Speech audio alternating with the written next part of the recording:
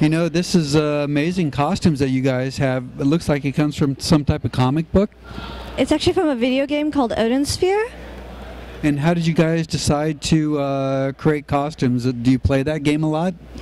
Yes, it's actually one of our favorite games. When we first saw it, we really liked the designs of the game. So, have you played it a lot? Are you guys like masters of the game? We've both beat it already. You have. Now, how long did it take for you to create your costumes? About a month. About a month. And did a lot of time and money go into it? Yeah. What would you say your costumes actually end up costing? I'm not quite sure, actually. Quite a bit. Quite a bit. Yeah. Well, you guys look fantastic. Good luck.